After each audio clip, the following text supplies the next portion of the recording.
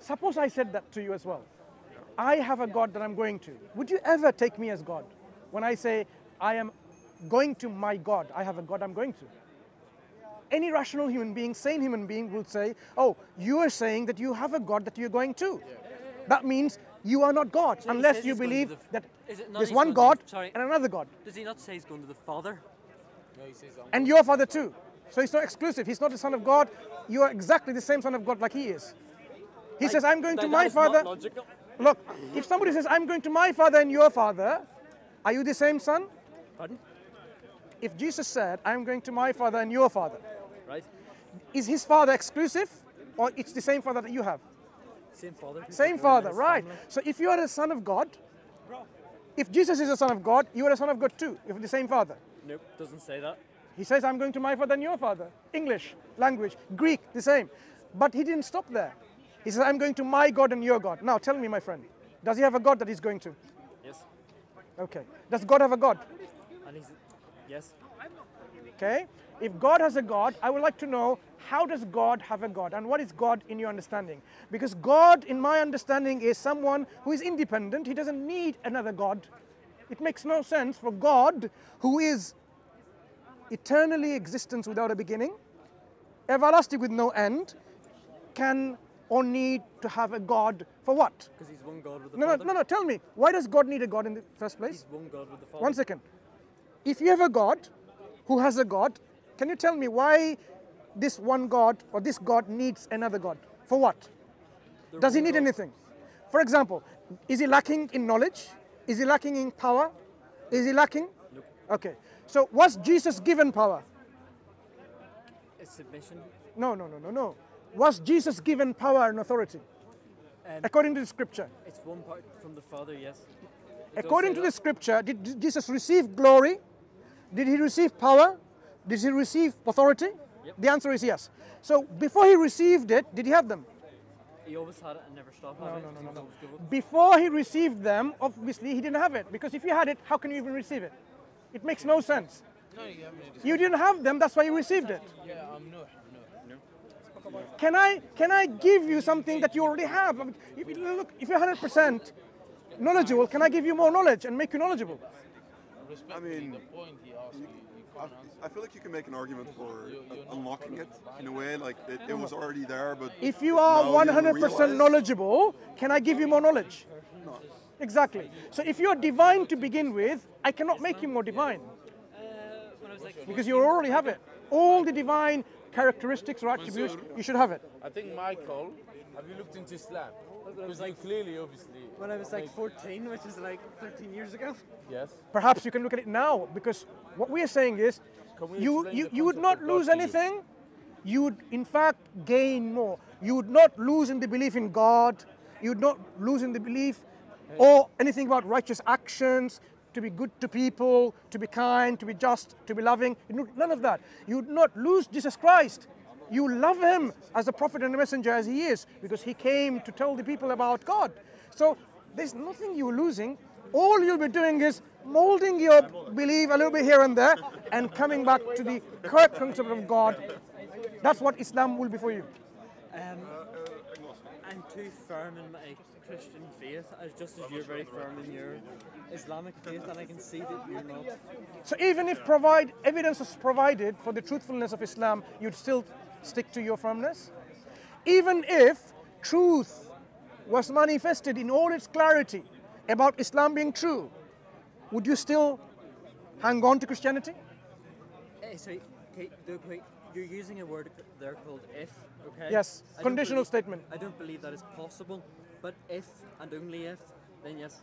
Yeah, good. But So in principle, you are open to the idea, if Islam is established to be true to you, you will accept it, because if it's true, it's true. I am so firm and so confident in my Christian faith in Jesus Christ. Okay. It's not a possibility in my mind. Right. So you will go. Born again Christians who said the same thing. And Muslims. They were never born again to begin with, you'll say, right? Pardon? Would you say they were never born again to believe it? I don't have any firm thoughts on that. Right. So do you have a guarantee that you're going to go to heaven? Confidence, yes. Yeah. So if you now become a Muslim, you still have that guarantee, right? I don't have a firm feel on that. No. If you have a guarantee that you're going to go to heaven, irrespective, unconditional, then it doesn't matter if you become an atheist or a Muslim, you're going to go to heaven. But the fact that you realize that that's not the case, that means your belief, your salvation, is conditional. Conditional in remaining Christian. It's conditional.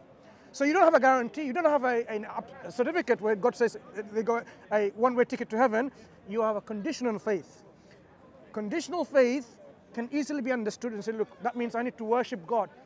We are not asking you to worship Prophet Muhammad ﷺ, are we? In fact, if you do, you'll go to hell. That's for sure. We are asking you to worship the God of Christ, the God of Muhammad, peace be upon them all. We are asking you to worship the God who is the creator of everything. And Jesus was a Muslim. Like 700 years later, Muslims came along. Do you know what Muslim means though? What does it mean? Someone who submits and surrenders their will, willingly and sincerely, to the will of the one true God. So in the absolute literal sense of the word? Yeah, so he was a Muslim because he submitted to God. Yep. Yeah. But not in the word that I would have used, but fair enough. But that's the reality. He submitted. So he is a Muslim. You have to accept the fact Jesus pray? that Jesus is a Muslim. Did he pray like a Muslim, put his forehead on the ground, weeping and crying and surrendering to say, not according to my will, but according to your will? Let this cup be away from me in the Garden of Gethsemane? Yeah, so he prayed like a Muslim too. Did he wash like a Muslim before ablution, before he prayed and so on? He did that too. Did he fast? Yes. Did he pray? Yes. Did he do charity? Yeah. Any church? You know what? All of the things that you see about Christ, like he is a very good Muslim. That's what we believe about him. Himself a Christian. No. By the way, who did Jesus say was the only true God? According to Jesus, He said who is the Father. only true God? Father. According to you, who is the only true God? The Father? Only the Father? So you're a Unitarian. Because I believe the Son's God, and that's what the Son says. Sorry, say again? I believe the Son's God, and that's what the Son says. I Oh, believe so it's not just the Father who is God then? one God, three persons. No, but that's what Jesus did not believe. Jesus believed only one person was the only true God, not three persons. How many persons is the Father? Where did Jesus say that? John 17. Where did he say there was only one person? John Yeah. 17:3. Can we establish did the it Father say- is three person or one person? The Father's one person. And he said the Father is the only true God. So how many person is the only true God? Exactly. Three. Father, Son, Lord. The Father is only one person, come on. And he said that one person who is the Father is the only true God. There's one God. No, he says the only true God. And who is that? The Father. Okay, is the Father one or three persons? The Father's one part of three persons. No, the Father is not part of three persons. The Father is one person, Part of Jesus three is one person, the Holy Spirit is one person. Am I right? Yep. Okay. So we got three persons that we have identified so far. From these three, who was the only true God? All of them. You see, that's where he goes against Jesus Christ. Because in John 17:3, it says only the Father.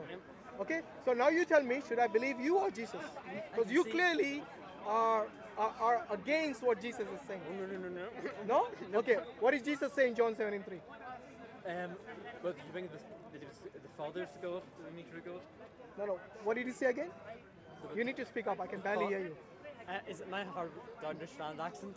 No, I understand your accent. It's just the volume. Most people don't. Okay. No, we understand you. If, Go on, Jesus, just a bit if louder. Jesus says this is eternal life, that they may know you, the Father, the only true God, and Jesus Christ, whom you sent, okay, he's clearly acknowledging over there that the only true God is one person, that the Father, and there's only one, the Christ is him, Jesus. Okay, so we have got two different persons identified differently. The Father is one person who's been identified. Are you listening? Yeah. The Father is one person who's been identified as the only true God, and we got Jesus who has been identified as a Christ. The Christ is not the only true God. It is the Father who is the only true God. So because you believe that God is three persons and Jesus believes that God is only the Father, so your belief is different to that of Jesus's and different to all the prophets in the Bible. Because there's not a single prophet or a messenger or Jesus even who worshipped and prayed to anyone We will have a discussion. like a triune God. It is only you Christians who came in the 4th This century. gentleman here. Okay. The Trinity we was can go established there. in the No, 4th sir. century. Okay? No, have a discussion. So you have to worship a triune God. This is not the message of the Bible. Okay? So really, honestly, should I believe you or Jesus? Okay, so if I need to believe Jesus, then your belief is something that should be rejected. No problem. What's your name? Michael. Michael. Very nice meeting you, Michael. Thank you very much. Jazak Allah Khair. Assalamu alaikum wa rahmatullahi wa barakatuh.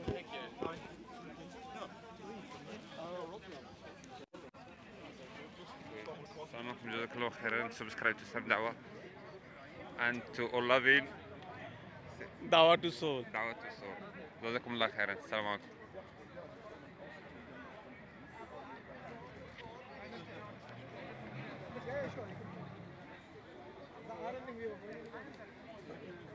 Really? Bro. It is getting late. I want to break my fast. Maghrib, isn't Maghrib a half pint?